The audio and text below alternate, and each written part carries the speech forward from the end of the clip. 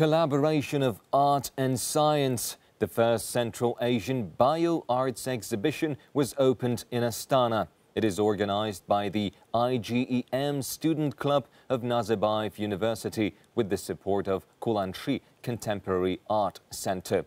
The unique exhibition is devoted to the environment, biology and the theme of human diversity.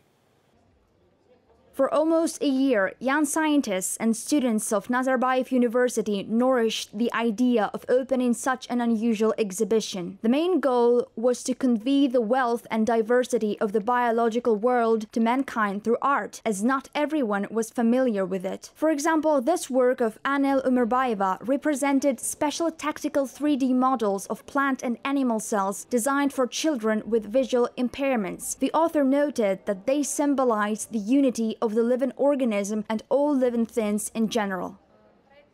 Here you can find a lot of my works, pictures that were made in our Nazarbayev University laboratories, and the exhibition is fully adapted to blind people. Here you can see the description in 3 languages which are written in Braille. We also provide audio description that helps to navigate people through exhibition. Besides, it will become inclusive and accessible to people without any limitations. BioArt and biodesign are popular trends in Western countries. Это популярное течение в западных странах. Students try to showcase the extraordinary beauty and uniqueness of human DNA, as well as living organisms like bacteria, animal and plant cells. Along with this, all authors endeavor to reflect the current problems of mankind in their exhibits and photographs.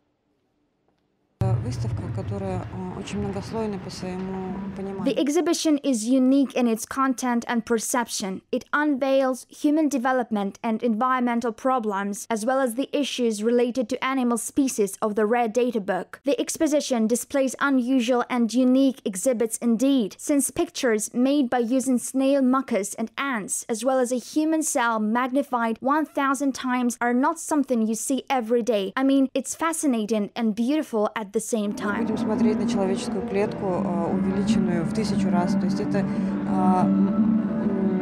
во-первых, это интересно, во-вторых, это красиво. The exhibition will run for no more than 2 weeks because part of the exhibits representing living organisms in test tubes cannot be stored in such conditions longer, the organizers note. So those who want to visit the BioArts exhibition need to hurry up.